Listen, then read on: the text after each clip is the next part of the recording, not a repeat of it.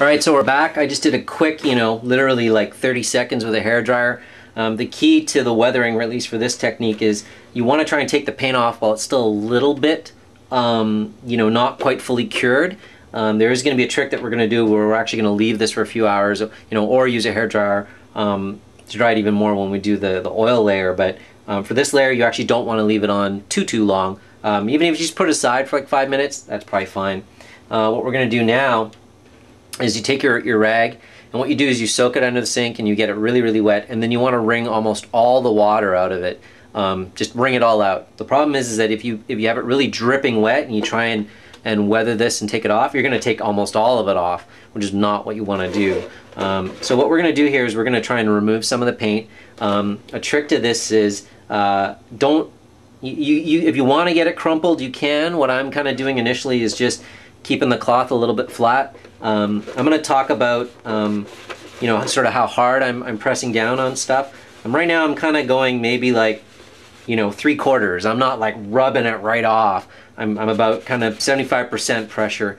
And what I'm trying to do is just I'm trying to take a good amount of the paint off, and then I'm just leaving a lot of the brown in kind of the recesses, or what I call the low spots, right? So in any 3D object, you're going to have high spots and low spots. So to kind of give you a definition of that, this would be a high spot here, and these crevices here are low spots. You want to leave the dirt in there and kind of take a little bit more off the top. When you're taking the paint off, you don't want to go in a straight line. If you do that, you're going to end up with straight lines in the weathering, and it doesn't really look very good. So what you want to do is kind of just rub and twist it off, right? You can see it's already coming off pretty good here. I'm just going to work my way around. You can see I'm actually pushing pretty hard, and the paint's already like stuck pretty good here. So again, you don't want to leave it too long. And what you want to do is just work the rag around and remove again some of the paint. It's kind of nice when you can get these areas here where there's a little bit of paint left over. But what I do first is, this is just my first pass, so I'll just kind of take off a good chunk of the paint to reveal the white underneath. And just again, to give you an example, I'm saying this again, don't do this, but don't go like that, because you see now you're going to get this straight line here, and it kind of doesn't look so good. You can fix that just by kind of twisting it and making the line not straight, and then instantly it's like, oh cool, it looks a lot better now. So again, just kind of twisting, working my way through. These are some nice low spots here in the armor. I'm going to try and leave dirt there. Try to think about, if you were wearing the armor, or a trooper was wearing the armor, where is the dirt actually going to end up? They're standing with their shin armor like this. The bottom's probably going to be dirtier than the top. Generally speaking, your lower body, if you're trudging through the mud or the desert or whatever, probably your lower body is going to get dirtier than the top part. So just kind of maybe keep that in mind in terms of, even with like helmets and stuff, your helmet probably needs to be a little bit cleaner, or not quite as dirty as leg armor or shin armor. So just working my way around, and you can see here I'm doing a pretty good job of just taking it off. I'll try and do this entire piece pretty quick. I might speed up this film just to save a little bit of time.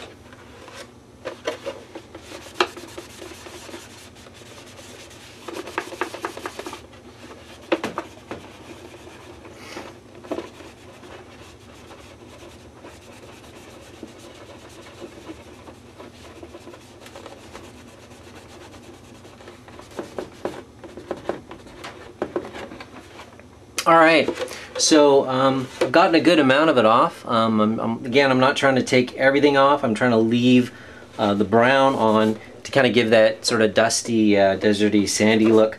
You know, it's pretty even kind of all over so far. One thing that I'd kind of just, again, recommend looking at is think about how you're wearing the armor. Chances are the high spots are going to be a little bit cleaner from just rubbing up against, you know, your other leg or your blasters or whatever.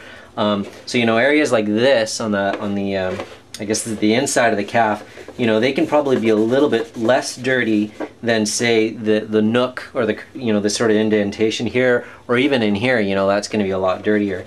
Same with these kind of high spots, like these corners. You want to try and just take a little bit more off those than you would anywhere else, so that, you know, it brings that kind of 3D kind of quality to it, right?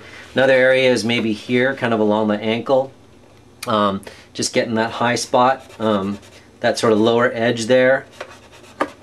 And then, you know, your cover strips, if you're doing this, you know, just kind of the ends of it, right? So let's just say, you know, I'm actually pretty happy with the way it looks right there. If you think it's a little, if you want to go for the super dirty look and you know, go for it like that, that's awesome. If you're thinking, okay, overall it's still not quite, you know, maybe it's a little bit too dirty, here's a tip is, you know, you've got this dirty side of the rag. The more you continue to use that, the more paint you're actually kind of spreading around. If you want to actually clean off a layer, just use kind of a cleaner portion of the rag. And just this time, don't push down super hard, just kind of give it a wipe. And what that'll do is it'll sort of take everything down kind of a little bit more evenly.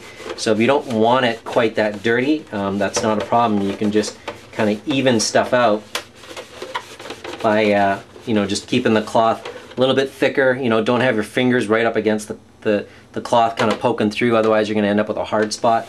But you know, I think that looks pretty good. And if I just pull out this other shin that I did yesterday, you know, you always kind of want to compare the parts and, you know, see like, okay, are they actually matching up? You don't want one that's super dark compared to the other. Again, I think a little bit dirtier on the lower part of the body instead of the upper part's okay. So now the key here, as we move on to the next part, when we put kind of the oil texture on, is let this dry before you put on your kind of oily black mixture. And the reason is, if I put it on right now and then do the same thing and wipe it off, you're not going to leave much of the brown. The brown's going to end up coming off too. So if you can let that dry even just for, you know, an hour or something, or even overnight, move on to another piece of armor, that would be really, really good. If you're in a hurry, use a hair dryer, dry it off. And again, that'll give you that nice multi-layered look. If you put wet on wet, it's just going to pull both of them off. It's not going to look good. So I've got this piece that I did yesterday. I'm pretty happy with it. Again, trying to keep the brown, you know, not too crazy. And we'll move on to our next color.